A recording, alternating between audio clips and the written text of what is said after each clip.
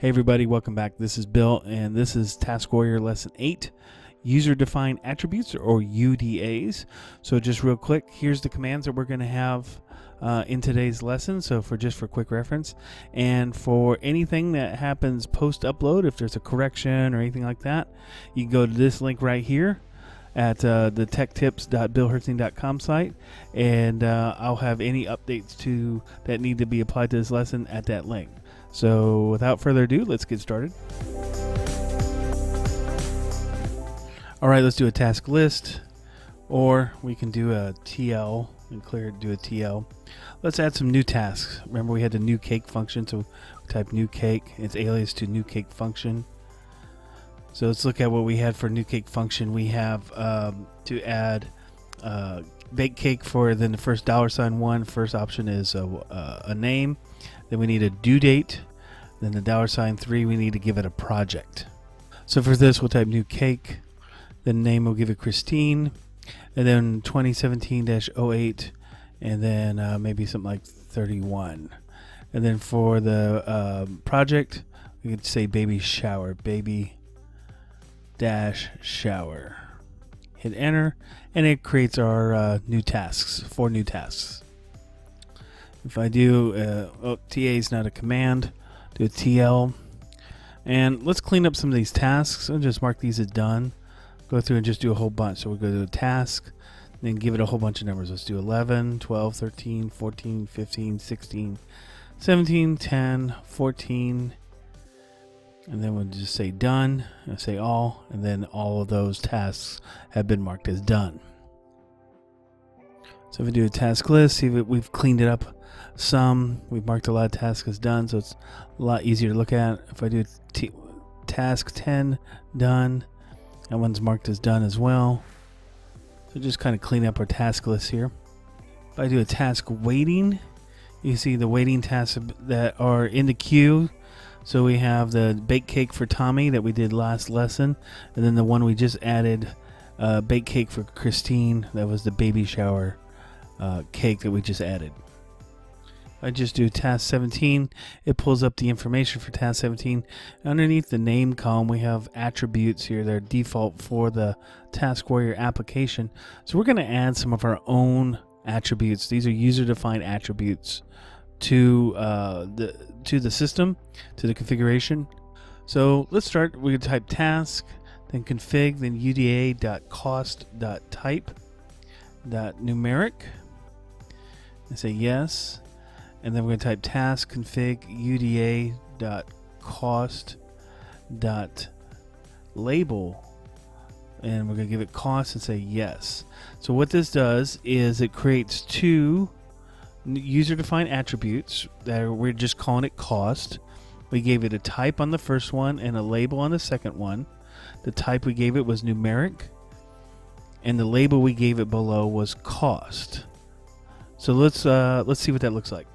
So let's task 17 edit, and we're just going to scroll down. You can see there's a UDA or user-defined attribute for cost. It is right there, right above priority. Let's say the cost for baking this cake was $50. We're going to save that.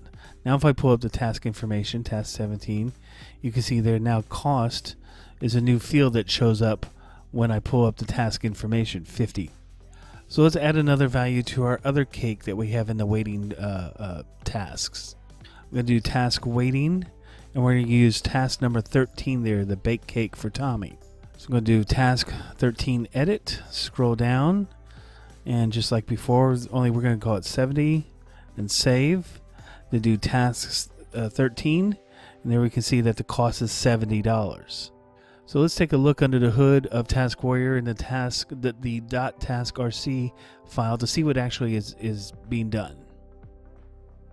We're going to go nano.taskrc, and you can scroll down here to the bottom, and we can see, let's separate this out, that we have uda.cost.type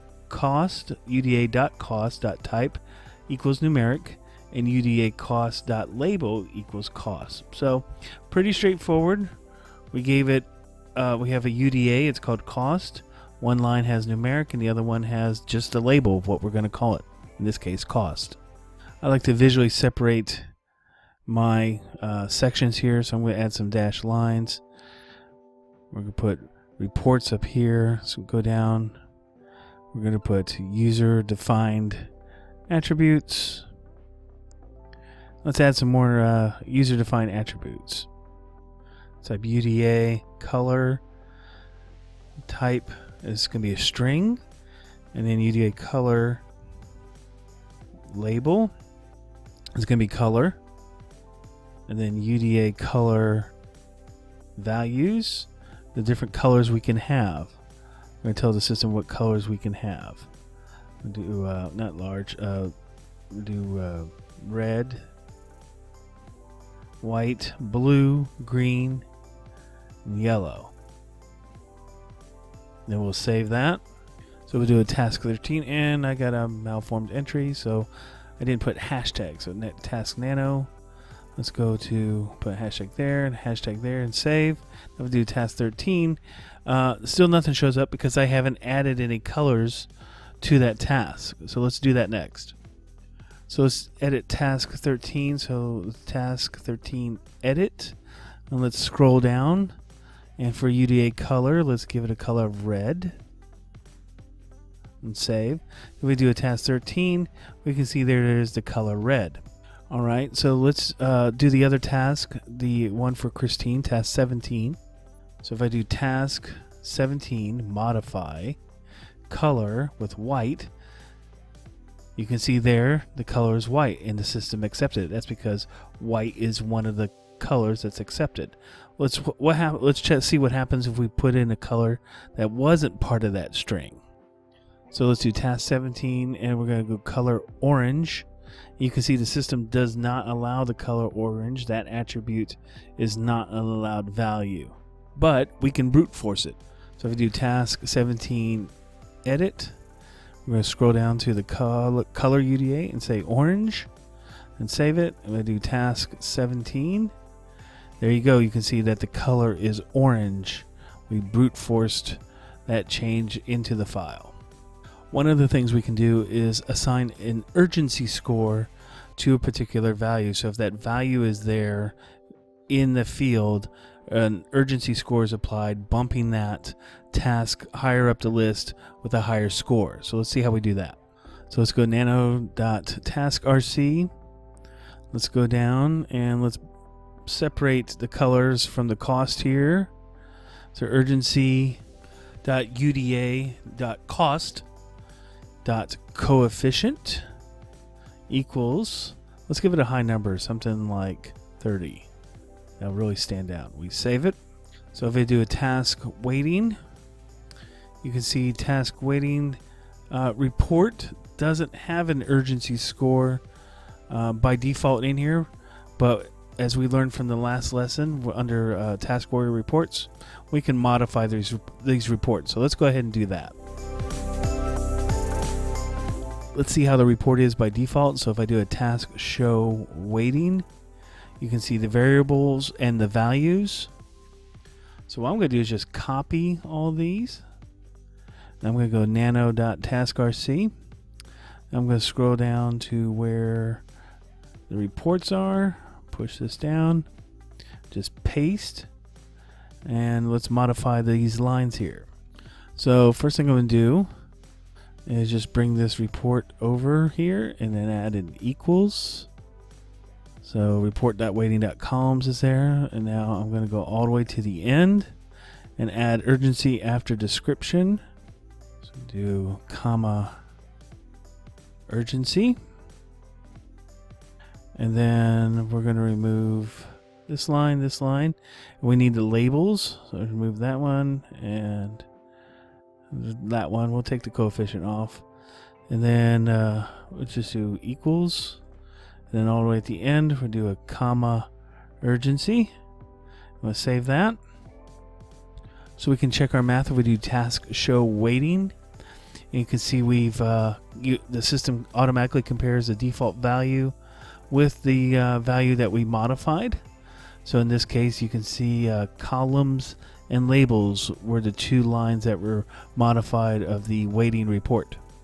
If I do task waiting, you can see that the bake cake for Tommy. Now, that bake cake for Tommy has an orange. I accidentally hit or typed in a task start and didn't stop it. That's the only reason why it's orange. But it has a higher urgency score, 34.4, and the bake cake for Christine, 30.4 below that. Higher scores than all the other tasks that are waiting. So adding the extra 30 to the coefficient in the task report really made a difference there. You could really bump those tasks to the top. Alrighty, so let's do something where we're going to add another column in the middle. So we're going to scroll down and we're going to add the cost into this report. So I'm just going to substitute dependencies for the cost. So I'm going to take out depends, put in cost. And the same thing for the labels, put in cost, and save it. So if I do task waiting, the column didn't show up. I think I missed something. So if I nano.taskrc and go back down to my waiting report, there I have a dot indicator. I need to remove that and just have a comma right after cost. Save it. If I do a task waiting, now you can see that the cost column is there, and for Tommy $70, and bake cake for Christine is for $50. Alright, well, I hope you enjoyed that lesson on user-defined attributes. You can see now you can customize Taskwarrior to your personal needs, and it starts to be have more value. The next lesson is going to be user-defined attributes and reports. So we're going to combine the two, how to get information out of the custom variables and things that we put into Taskwarrior, how to get information out of that. So until the next time, remember to comment, like, and subscribe, and we'll see you soon.